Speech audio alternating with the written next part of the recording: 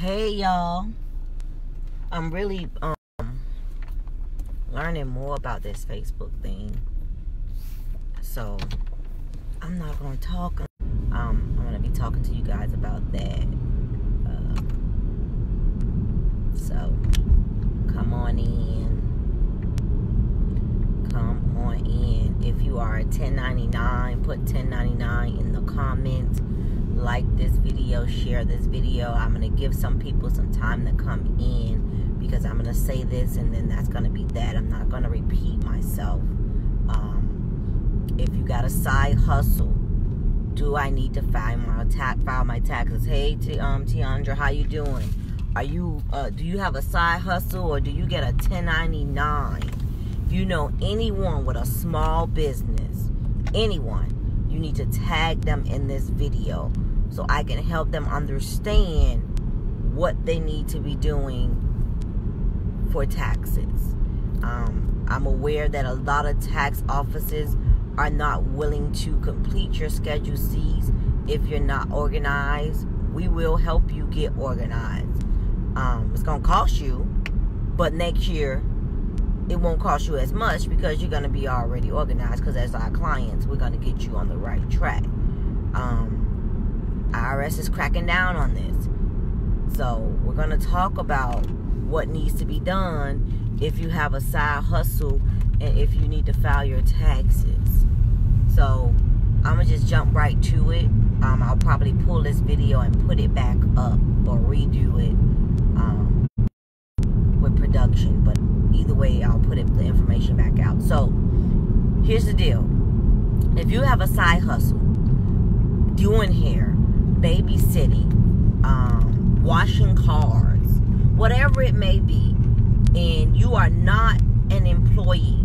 So a lot of times I think some of y'all get it mixed up. And you're not an employee, then you are a contractor.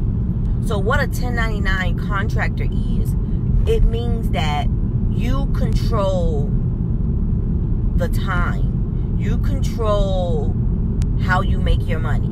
So if you are working for someone and they're telling you you need to be at work at 9 or from 9 to 5, you are not a contractor, because you are an employee. They're telling you what you need to do. You work for them. But if you're like a contractor, so like I have, how can I make it simple? Okay, I have a nanny, right? She offers nanny services. She also offers driving service. So I have 2 contracts with this lady.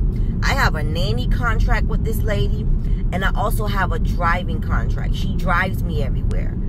When I'm going out of town or if I gotta speak somewhere, she's my driver. So I have to pay her for that, which is a business expense. She's not just driving me just because. When she drives me, it's business related. So I have 2 contracts with her. But I also have a W-9 on her. So at the end of the year, because I pay her more than $600 a year, I have to give her a 1099. I pay her $1,000 a month. So I have to give her a 1099 for those services from my business. I only have childcare because I needed to run my business. So those are business expenses. So that's what you do. But say, for instance, you're not someone that qualified for the company to give you a 1099, or they should have given you a 1099 but they didn't report it. You're still responsible for reporting it. You should have been keeping track of your income and your expenses all throughout the year, or a bookkeeper does that for you. But as we know, a lot of y'all don't want to pay for a bookkeeper. I don't know why, but y'all shooting yourself in the foot by not doing this. It's called being a responsible adult, a responsible business owner. And you should have somebody doing your books and looking at your books every month. And you should be looking at your statements every month if you're really trying to grow a business. But that's neither here or there. If you making money on the side, I don't care if they paying you cash, they paying you under the table, or whatever it may be, you need to file your taxes with that income, because eventually it can catch up with you, and you don't want that to catch up with you. Also, if you're a 1099 at someone's job and you know for a fact you an employee, don't let them rob you. Go and tell them, look, bruh, you require me to be here at this time. I ain't signed no contract with you saying that this is the terms and this is what we agree on. I'm a worker. You gave me the wrong form.